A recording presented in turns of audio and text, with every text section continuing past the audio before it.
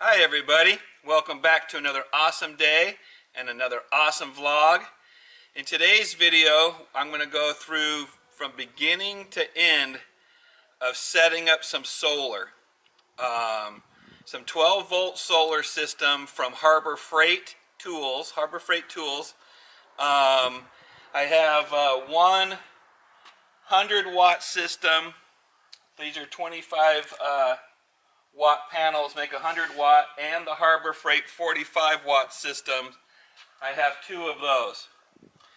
So in this discussion I'm going to be talking about the solar for 12 volt system mostly for use in motorhomes, RVs, and our van conversion, our Ram ProMaster Ram conversion.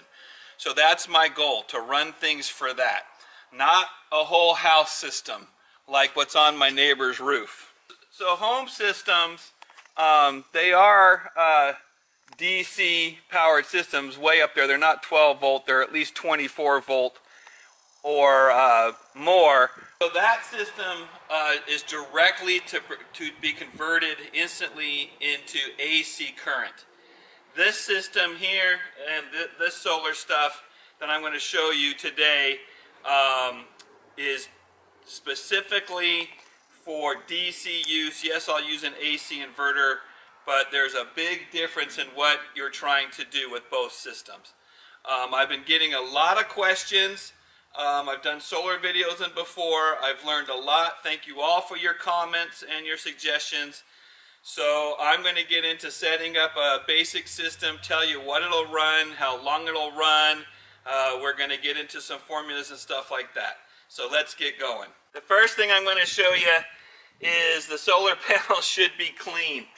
So far I've just got these. The sun is still up over that way, so nothing's getting direct sun this morning. Those three are in the shade. Those are getting some sun. But what I do is I just shower them off. Right? They're made to be outdoors in the sun, so hopefully they can handle a little bit of water. I've been cleaning them. So I just shower them off.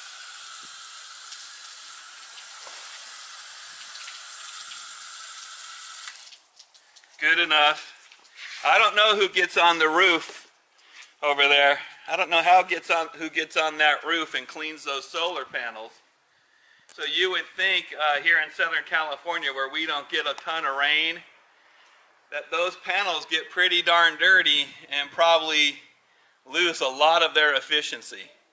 So that's another thing I have about putting solar on my roof. We don't use enough power for that kind of system.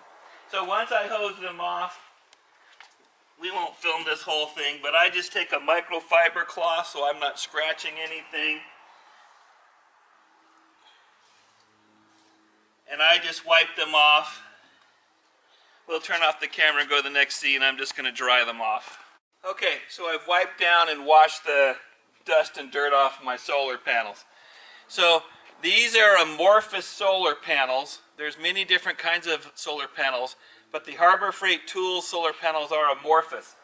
They are a decent type of solar panel.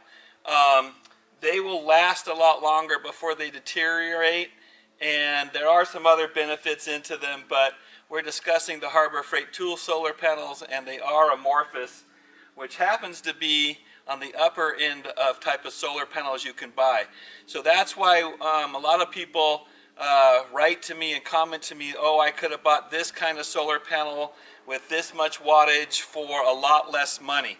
So a lot of times the answer is, well, that's a house solar panel. There's many different reasons. These solar panels are amorphous. They are good. They will be long lasting. They're not going to deteriorate. So the money that you put into buying these will actually work out to be a better cost effective in the long run. Hi. So welcome back. Still on the solar panels. So I have 4 25 watt Harbor Freight solar panels, and altogether I have 6. These are 15 watt each solar panels. So I am going to be mixing and matching these solar panels into the Harbor Freight hub. This hub has 8 ports on it and 1 output, and it will handle up to 400 watts. Do not stick more than 400 watts in this. But you can mix and match your solar panels into this hub to combine all the wattage together.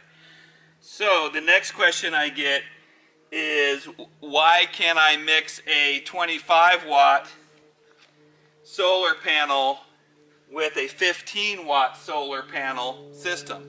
And the answer to that is it has to do with open voltage. So if your panels have an open voltage, for example, I'm going to take my voltmeter and I'm going to get a reading. Which panel do I have here? A 25 watt panel, and I am getting 22.4, approximately 20.4, 22.5 volts, okay? And now I'm going to grab a 15 watt solar panel, and I am going to get 23, I'm getting about 23.1 open voltage. I don't know if you can read that upside down or not. So the rule of thumb is, with your solar panels, if their open voltage is within 10% of each other, they're fine to use together. So you won't have any problem with them. Okay, so next I have 3 15 watt solar panels for a total of 45 watts that I'm going to put in their harness that comes with their kit. So I would have maximum of 45 watts coming here, okay? And then I have another 3 here, okay? The reason I'm bundling them together is, like I said, this hub has 8 input points, and I already have 9 solar panels, okay? And this will handle 400 watts. So a total of, if I get maximum, you're never going to get maximum out of your solar panels anyways, but always think about the maximum wattage you have. So I do have 100, 145, 190 watt possible, which is half of what this can handle, okay? So the next thing I'm going to do is I'm going to plug 45 and 45 into this. And then I'm going to leave the 25 watt panels individual. I'm not going to tie them together with their hub. Okay, and the reason for that is I don't want to put the 100 watts all together with the 45 watts. I don't know the electronics inside this thing, but the 45 watts to 100 watts is 55 watts difference, while 25 watts to those 3 put together is 45 watts, and that's only 20 watts difference that I'm putting into here. So guys have told me, why don't you bundle them all together, run this thing up to 400 watts, blah, blah, blah. So that's just how I'm doing it to be on the safe side. Okay, so I've now plugged the 2 45 kits and 3 of the 25 watt solar panels into the hub, and they just have a really nice connector. Everything, you can tell, goes together by its connections, and plug it in. So now currently with those in the shade, those are partial sun, those are partial sun. I mean, there's no way we're getting 190 watts into here right now, but we can check. Okay, I've hooked up my voltmeter to the output of the hub, and I am getting 22.6 volts. No idea what the current would be, what the wattage is, because you cannot measure wattage without a load on the system. So I just wanted to show that that was 22.5. So that is a combination and a mix of the original open voltages. So that's what the open voltage reading is, about 22.6. So we are getting some voltage.